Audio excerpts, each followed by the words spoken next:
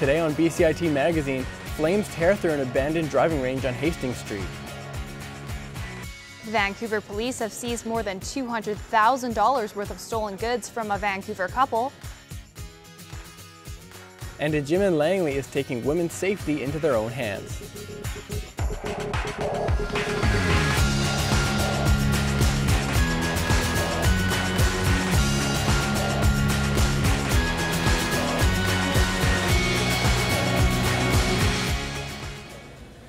Hello and welcome to BCIT Magazine. I'm Reagan Hasegawa. And I'm Eric Blow.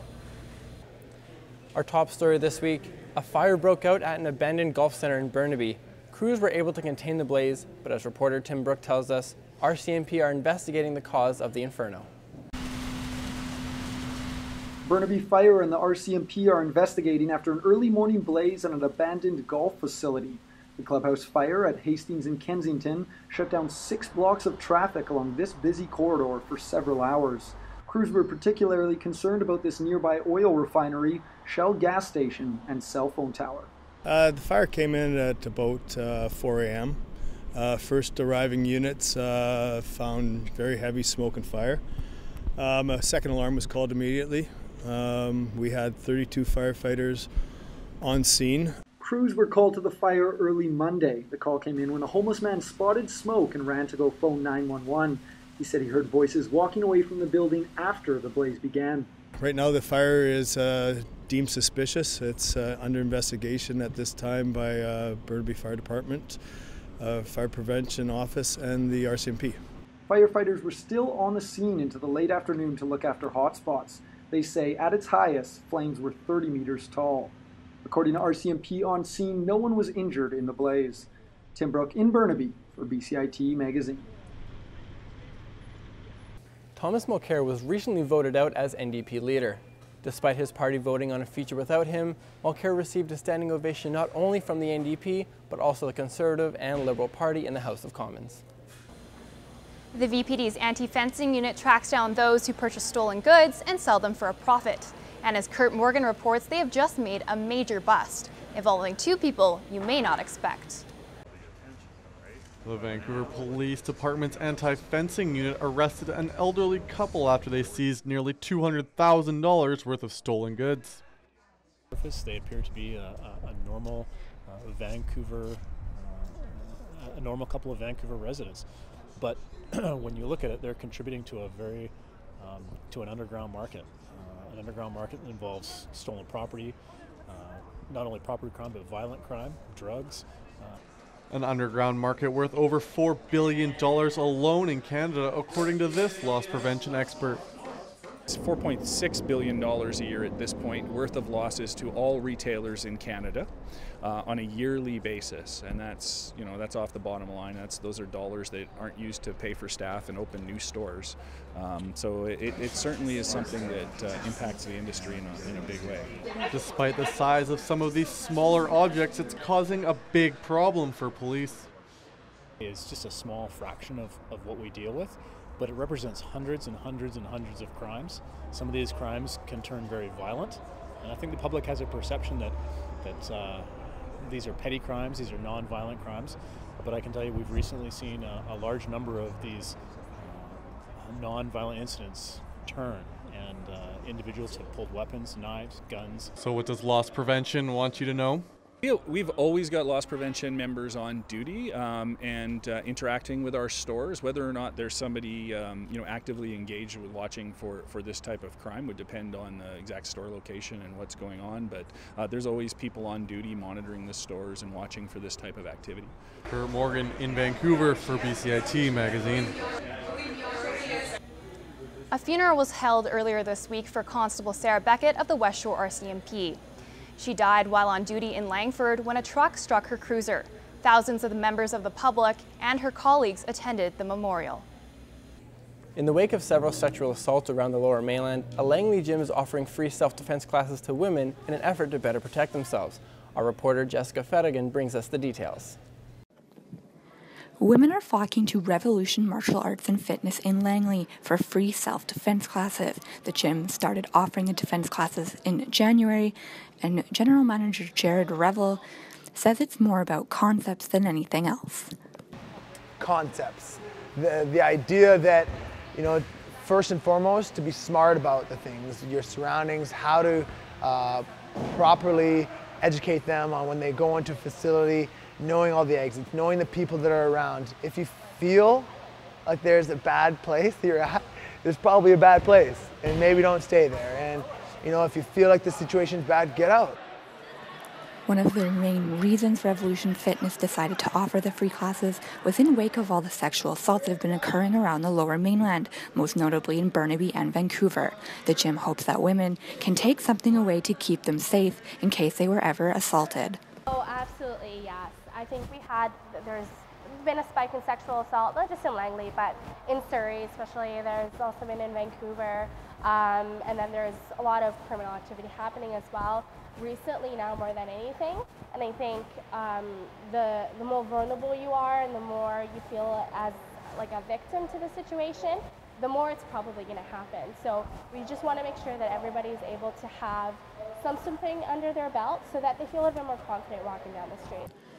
Revolution hopes they can keep women safe in any way they can. Jessica Fettigan in Langley for BCIT Magazine. The last few weeks of school are upon us, and some students are already starting to feel the stress. We are now joined by life coach Kieran Chatha. Kieran, thank you so much for joining us. Thanks, I'm happy to be here. So in the Lower Mainland, we're in a little bit more of a difficult job market, much more common to be turned down. How can we maintain a good mindset to get us through that? It's your mindset. It's having a growth mindset versus a judger mindset. You know, being really aware that this is an adventure, and if you choose to look at it like that, it's really going to turn out to be more fulfilling for you, and you'll end up with a lot more hope and optimism moving forward versus having a judger mindset where you might judge yourself as being, I'm good, or this is right, or this is wrong, and that's going to be a lot more stressful. So if you can really be mindful of your mindset, that'll take you a lot farther. And how are we able to remember that? What are some tips for remembering that kind of attitude? Yeah, know your core values. You know, core values are a good way to look at them is when you're triggered, and to really identify as your core values and using those as your compass moving forward. And your strengths. If you really have a good handle on what your core values and your strengths are, you'll take steps moving towards your fulfillment versus reacting to anything that comes your way, and holding on to that really strongly. So it can be a bit of a large transition for some of us, going from that student and school world to going into the workforce and start kind of beginning our real lives. Can you give us some tips on that as well?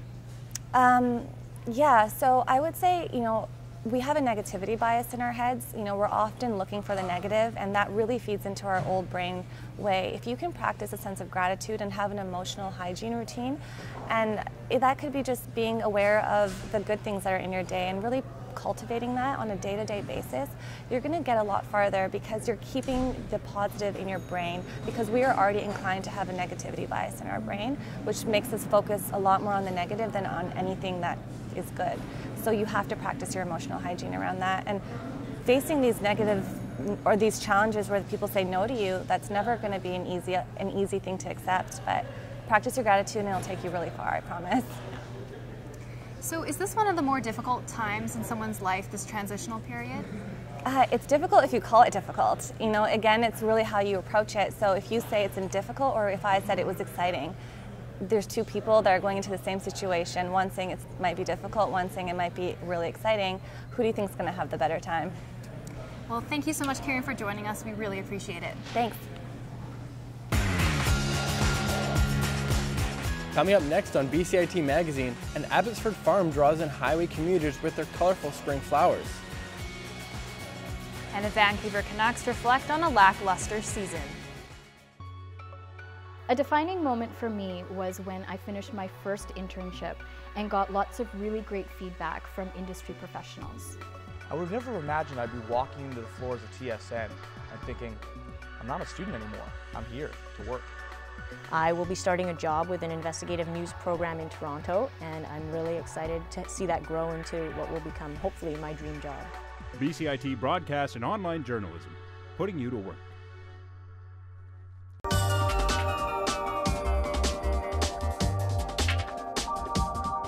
I chose BCIT because I know that all the programs are very hands-on. We have our own radio station, like it's one of the best programs that I've ever heard of. I am starting a job on Monday, so confidence is high. Honestly, I didn't think it was going to be this fun.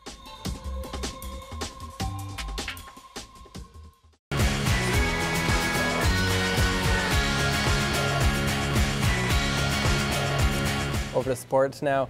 After a poor season, Canucks management has met with the media to discuss plans for the team's future. Jessica Fettigan has more.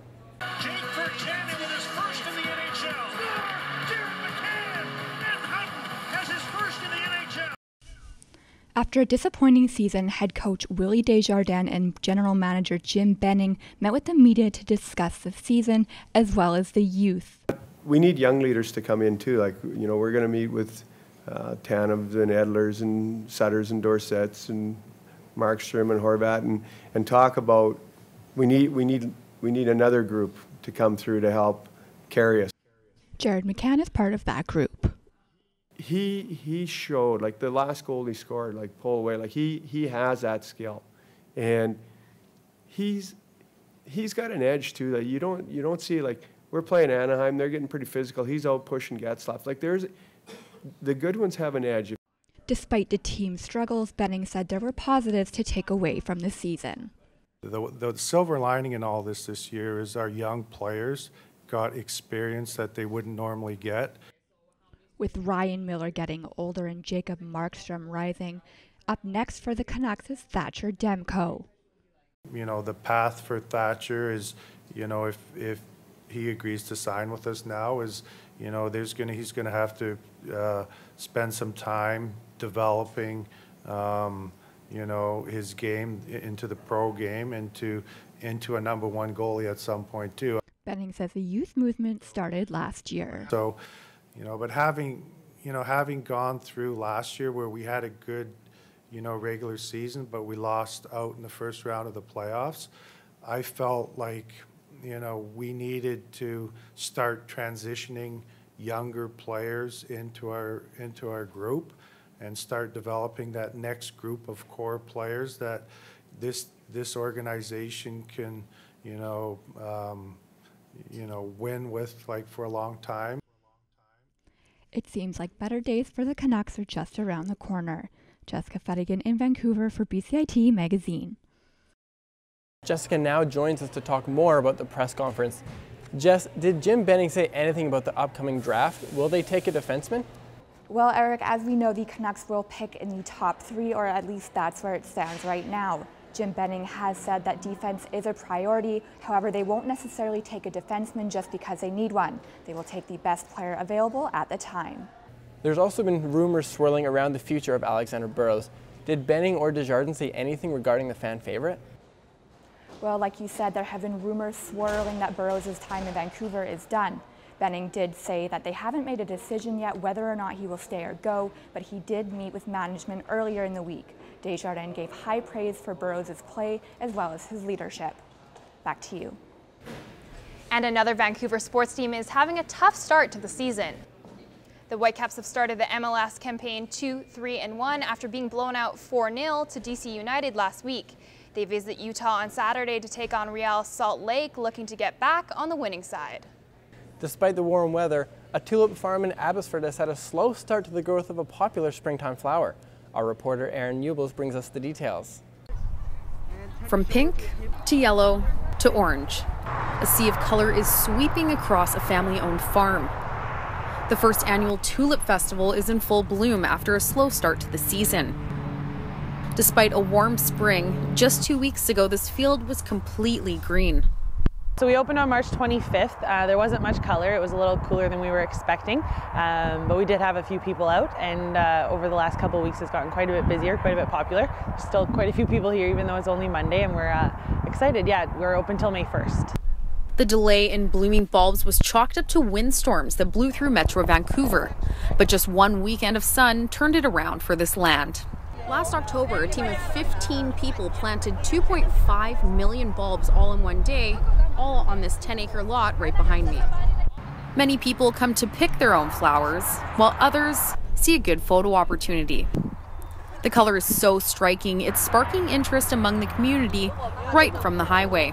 We saw this beautiful sea of color, and my friend Norbert said, well, come on, let's just go in and take a look.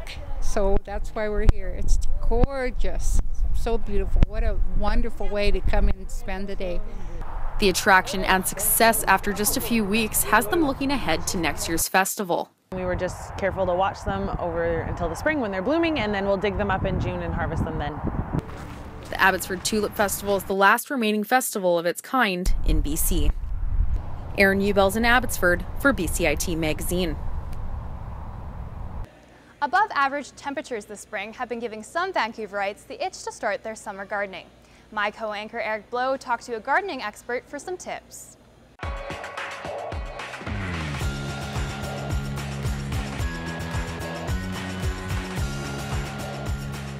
I'm here with Alfred Kwan of the Wig Garden Center and Nursery. And Alfred, thanks for being here. I appreciate it. No problem. Well, I was here to talk about some do's and don'ts for spring gardening now that spring has sprung. And so let's just start off with the temperature, because people see the sun in the daytime and they just want to get out there and plant some stuff. But the nights can be quite cold. So do you have any tips for people who want to start their garden early? Well, I mean, if stay away from the tender plants. People right now are phoning and coming in and wanting tomatoes, basil, right? Well, unless you have a protected area, bring it in every night, right? And look after it. If it's out in the open, avoid it for, until, we see a break in, the weather pattern. It's still very chilly. And so what type of plants can survive these cold nights we have? Well, I mean, there's the cool crops, the cabbages, and for vegetables, cabbages, and some of the lettuces, and you could start, the beans and stuff outside. But I mean, it's still pretty cold. I mean, I'd hold off another week or two. Are there any plants you find popular at the start of spring? Well, right now, I mean, there's the succulents, and they're one of the most popular plants in the gardening industry in North America right now. What are your top 3 misconceptions about planting when spring comes? Well, a lot of people jump the gun because the sun is shining, and we're in early spring where, really there's another 3-4 weeks of frost. And they come in and they want to buy plants, right? They want tomato plants, right? They want cucumbers, they want basils. Those are a few of the plants that need a crucial night temperature. So there's one. What's number 2 on your list? Well, would be they come in to buy plants and they're not prepared for it. Like, they're not prepped. Their soil is not ready. And how about number 3? Gosh, number 3 would be, be prepared at this point because it's still early spring. It can revert back to cold. Alfred, thank you so much. Oh, you're Appreciate more than welcome. Yeah. There you have it, your top 3 misconceptions of spring gardening. Coming up next on BCIT Magazine, BCIT showcases its trades programs to future students. And the broadcast department gave a glimpse into the media industry. The most rewarding thing for me has been the relationships I developed in the program, both with instructors and classmates. My sense of confidence has never been higher. I mean, this program's offered great opportunities to be in real industry situations, and being in those moments and knowing I can contribute, I can do this. It's exciting to be in this industry and to meet lots of great people and to make amazing friends. BCIT Broadcast and Online Journalism, realizing your potential. Standby graphics, ready, camera 1. If you want to experience the fast-paced world of news, today on BCIT Magazine, striking, make magic on a movie set, frame, and action, or bring your creative ideas to life, BCIT's hands-on training will get you started. BCIT Television and Video Production. Your possibilities start here. Here's your community calendar for this week. Do you want to support young local talent? Then you can go for a free tour at the Burnaby Art Gallery and its new exhibition, Arts Alive. The tour happens on April 23rd from 2 to 4 p.m. Are you looking for a new hobby? Well, you can join Vancouver Rock Climbing Group for a beginner-friendly trek. It'll be at Climb 5 on April 19th in Coquitlam. Are you a space junkie? Then keep your Saturday nights open. The Cosmic Dark Matter Mystery Night encourages you to get your drink on while discussing the universe. That happens weekly at the H.R. MacMillan Space Center in Vancouver. Still don't feel scientifically satisfied? Well, don't worry, Geekenders has your solution. This group is bringing burlesque to the next level with a Star Wars themed show. The dates are April 15th and 16th. After all that work, why not treat yourself by seeing the Barbados R&B goddess Rihanna? Her concert is at Rogers Arena on April 23rd. That was your community calendar for this week. Thanks for watching.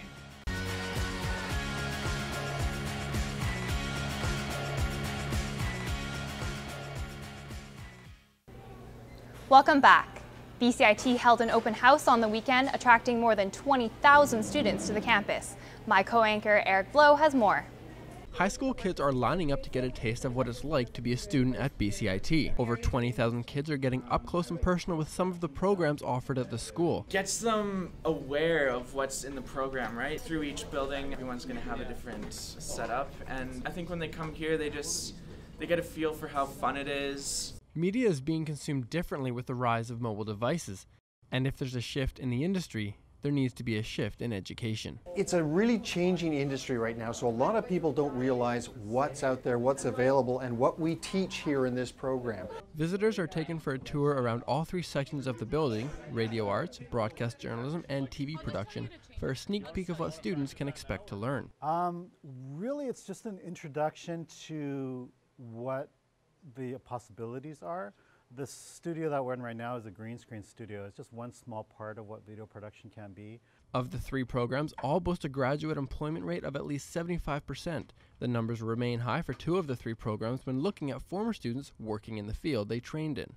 We're looking at putting kids online, on the air, behind the camera, in front of the camera, so it's a very varied curriculum here. The real-world interaction has impressed both current and prospective students who think highly of the open house opportunity. Well, I think it's good because in all these different programs, they're showing you the kind of things they do every day.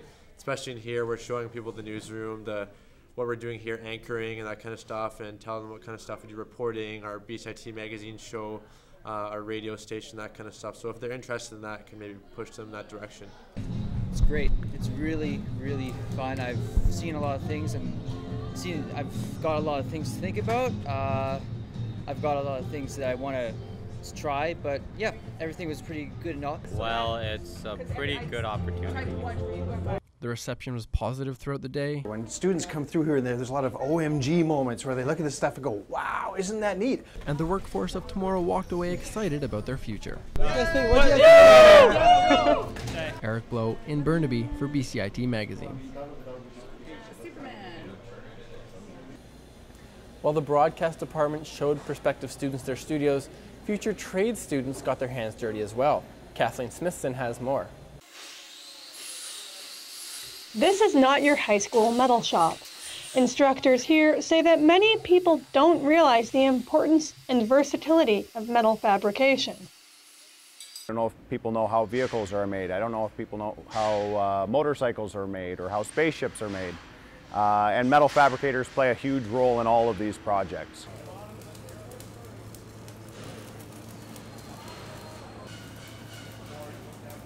A lot of our grads are headed directly into the shipyards.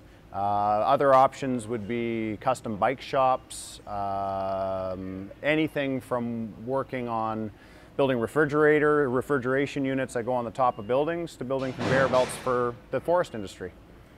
It's not just the projects that have changed. Over the years, the kind of students entering the trade programs have changed as well. And I chose this program because I like to create and build things. You'll see that there's probably some obvious tracking, or there has been in the past, as far as getting students into trades. I think we're seeing people now pick the trades because of the fit. It fits into their life rather than we fit them into a trade. The demand for skilled tradespeople is expected to increase in BC. Kathleen Smithson in Burnaby for BCIT Magazine. Our reporter Kathleen Smithson joins us live. Kathleen, what was the turnout like at the welding information site? Well, Reagan, there was a surprisingly low turnout. I only saw about a dozen people, despite the fact that Student Aid BC gives grants to students who are interested in trades. There didn't seem to be that much interest. What other factors could have influenced the turnout? The trades buildings are at the back of the campus, so it could be people didn't know where they were confused. Those events also didn't seem to be as well advertised, so that could have been part of the reason there were fewer people. Back to you. BCIT students also showcased a new app at the open house. The app helps travelers buy foreign goods. I suppose it's important for us to explain to people that it is fun as well. You know, it's not just sitting at a computer. You're working with a team of interesting people, developing cool products that are going to be used by a whole bunch of other people, and they're going to help people as well. It was just one of the booths available around the school for prospective students to browse and experience firsthand what goes on inside the classrooms.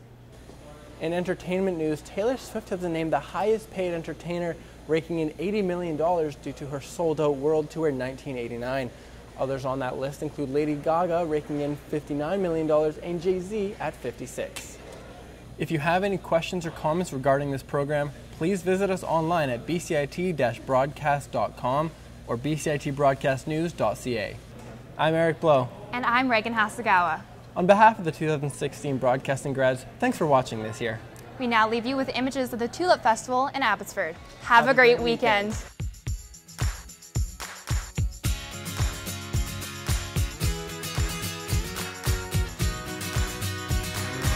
We'll be right back.